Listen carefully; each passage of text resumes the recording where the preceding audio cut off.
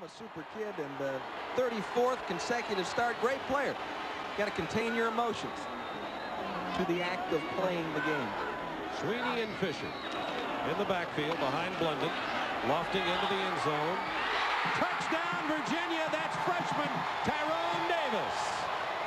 Boy, did the Cavaliers need that. A 22-yard touchdown pass. Davis is the 6'5" leaper. They know that he'll get the ball if they can get it to him down there. And Blunden all year long, trust me on this, folks, has that kind of touch.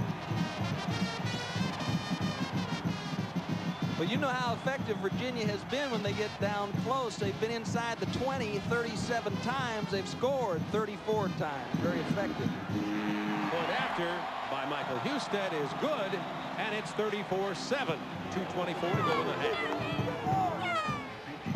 The good news for the Virginia Cavaliers as they go to the sideline looking at Gary Gibbs, Oklahoma coach there, as George Wells does know that he has a balanced attack, an air game, and can throw to come back as opposed to being a run-limited team. Yeah, I asked Tom O'Brien, offensive coordinator, you throw the fade much? He said, well, since Herman Moore graduated, we really haven't got it timed up yet, haven't done a lot of it. They'll do a lot of it next year.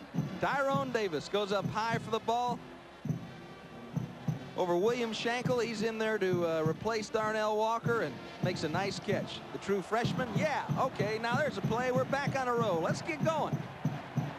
We have a whale of a halftime coming up, though, so stay with us. Craig will be back.